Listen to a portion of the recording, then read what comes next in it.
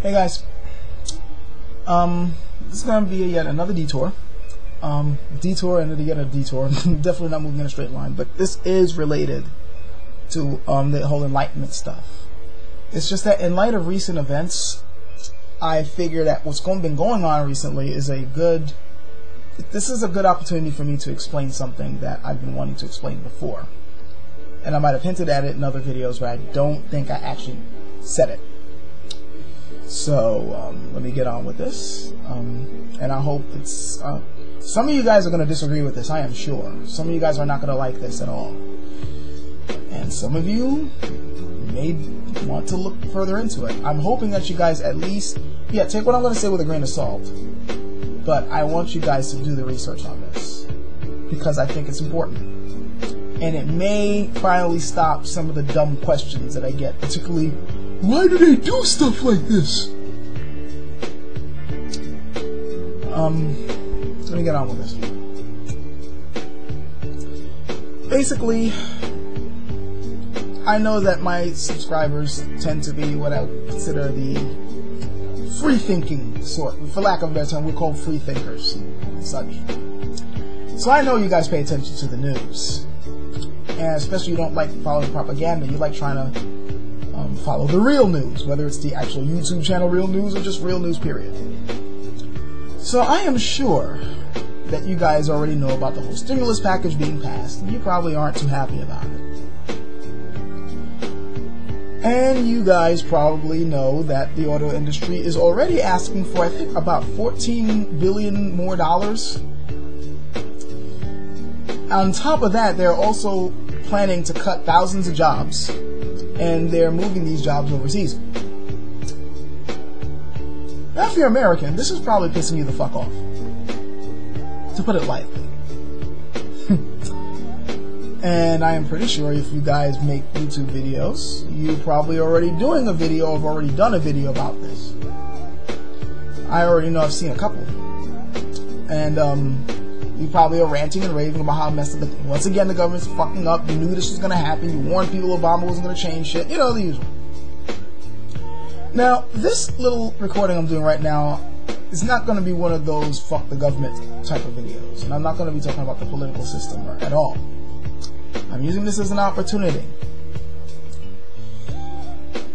What I'm going to be using this as an opportunity for is to talk about morality. No, this isn't going to be like my other video on morality where I talk about how morality is actually an illusion. No, this is actually more going to be on the fact that there are actually different morality systems that are being followed at this point in time. And you might think, of course there's different morality systems, you know, like there's different religions. This person believes this, but nah, you don't understand. It's not about different religions. It's about what people deem good and bad and what's right to do. And believe it or not, they're operating under, the powers that be are operating under a completely different set of rules.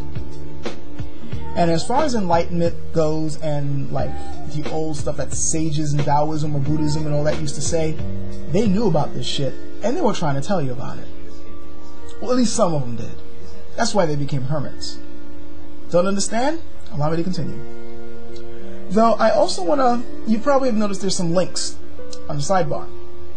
I want you guys, when you get the chance, to click on those links because they're important. They may not seem related at all to what I'm saying, but I actually think that if you watch them, not only will you learn something that you really do need to freaking learn, but it will help for you to understand what I'm trying to say. And yeah, I know it's cut in 8 parts, but watch them anyway. You might have heard of a guy named Albert Allen Bartlett. Dr. Albert Allen Bartlett. He's well known for giving classes and lectures on what he considers the problems with exponential growth and overpopulation. He's actually famous for stating that the greatest shortcoming of the human race is our inability to understand the exponential function. In other words, how this can fuck us over after a long period of time. And he considers overpopulation and our constant exponentially growing use of resources to be a major problem that we must face. Now, he's become a bit infamous in certain circles because many people think that he's advocating things like depopulation programs and euthanasia and all those other things, which he's not at all stating, but I don't want to get into that. I do want you guys to watch the video because I think it's something that you guys need to notice, but I want you guys to start thinking about leaders when they face problems like this. See, one thing I have to tell you about leaders of nations and such.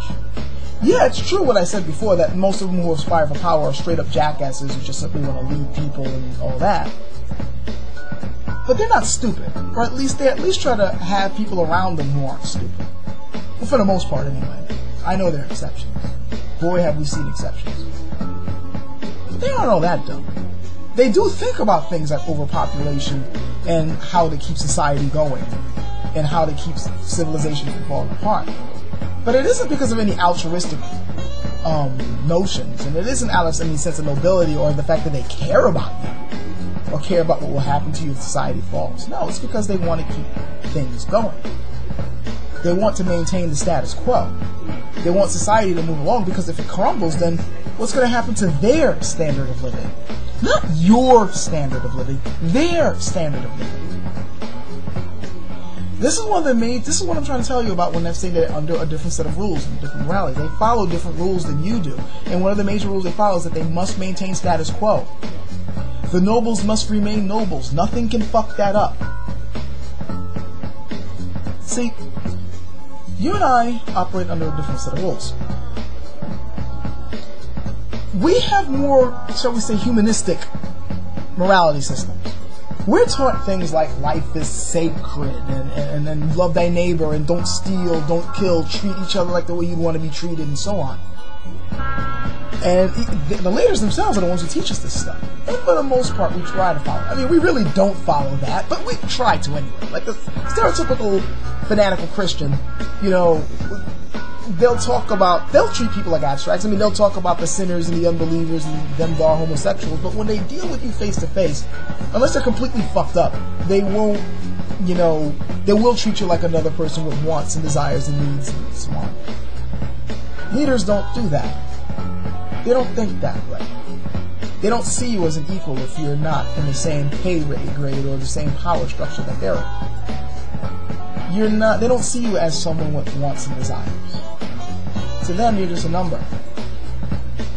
You're an abstract. You're units. You're abstract problems that need to be worked with and solved and dealt with in order for them to maintain their standard of living. It's nothing to them if, say, thousands of you die as long as society functions.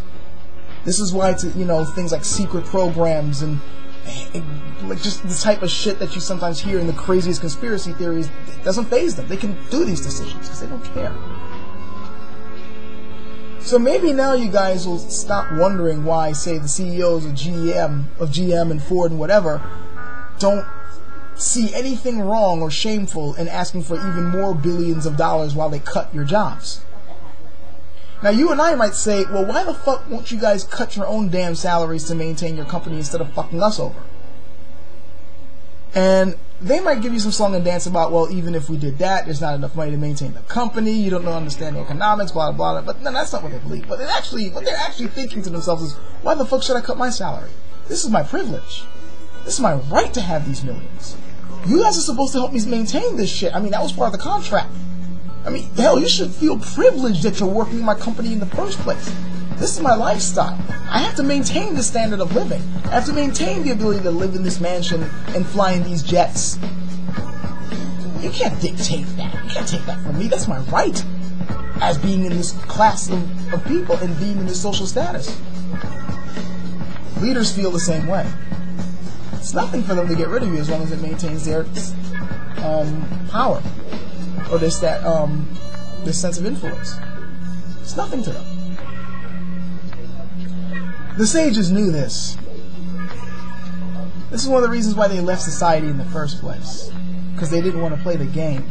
They understood that the higher up you go in the human food chain, the more rules change and you start noticing that they're able to do things that will make us go, oh my god, what the fuck? What kind of person are you? How could you sleep at night? They sleep very well. Because they are not under the same morality standards. And they don't think they should be held up to that. from the cradle to, I mean, they're born not understanding the differences. Now, you guys might disagree with me. I'm sure many of you are. But trust me, the leaders don't think the same way you do. They don't have the same concept of morality that you do. It's not how they were raised. You're going to find, if you've been paying attention, that society, and especially civilization, is not all it's cracked up to be. There are certain ugly truths that keep it going. And if you guys even want to have even the slightest chance of being able to change things, you need to understand those rules quickly, or you aren't going to get anywhere.